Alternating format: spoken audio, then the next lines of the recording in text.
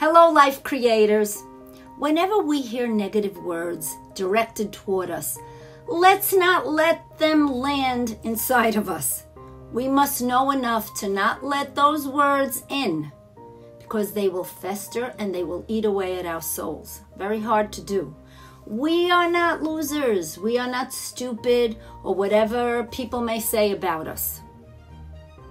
Let's think about all the things we excel in.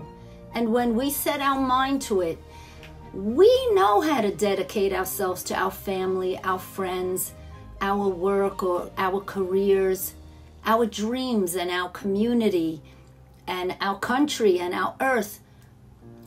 And sometimes things don't work out for us. We lose things. Maybe our marriage, maybe our kids, maybe our parents, maybe our home, maybe our jobs, maybe our health, maybe our freedom. And we've all been a little downhearted, very downhearted with what's going on in the world now. It's very frightening on what we can lose and what we have lost. And maybe we allow bad things to happen in our lives because we make poor choices. Maybe we didn't say no when we should have. Maybe we didn't see our own value at the time. Maybe we didn't listen to our own inner voice. Maybe we didn't speak our truth. Maybe we didn't defend ourselves. Maybe we didn't protect ourselves. Let's let this realization, that's why I'm talking about this, put a fire underneath us. Let's decide to really get back to our own beliefs, our own ideas, our own inner desires, because when we focus on what we want to do, what we love, what is beautiful, what our dreams are, what we believe in, we always do better. We make better decisions with our own knowledge, our own wisdom, and based on our own common sense. Open our eyes and see.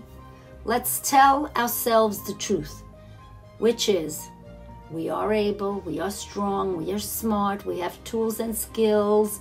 We can learn, we can figure things out, we can do anything we put our mind, our heart, our soul into. Wherever we put our energy, it will blossom. Wherever you water, like in a garden, it will grow. Whatever you tend will blossom. Your words, even the words you put out, will not return to you void. They will produce something. So let's not worry about our doubts, our fears, imposter syndrome. Don't worry about what they will say. They are totally imaginary beings, like Napoleon Hill said so many years ago. What they will say. Who will judge you? Let's not worry about that. And what is everybody else doing? Let's think about what are the things we value? What are our passions? Let's find mentors, coaches, friends, family who will help us.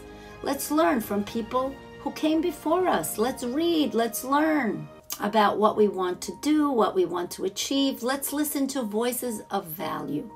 And we can empower others. We can inspire others.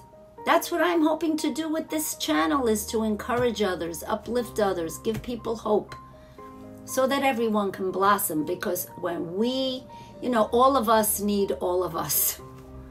Let's give courage to people. Let's all go toward our goals and our dreams. Let's not sabotage ourselves or other people.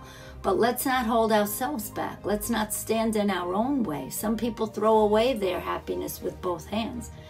Sometimes we lash out and we hurt people we love because we're afraid of something deep down. Maybe they hurt us because they are afraid of something deep down. But let's have the courage and the willingness to take new actions, because if we keep doing the same things that have brought us hurt in the past or poor results, we're going to get the same outcomes. If we keep putting up with what we don't like, we're going to get the same results and the same treatment.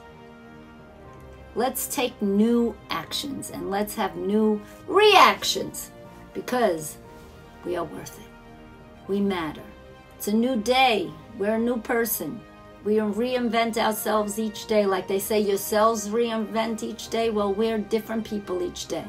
So please, if you have found value, press the like button, press share so others can feel inspiration. Check out my other videos on my channel, and I will see you in the next one.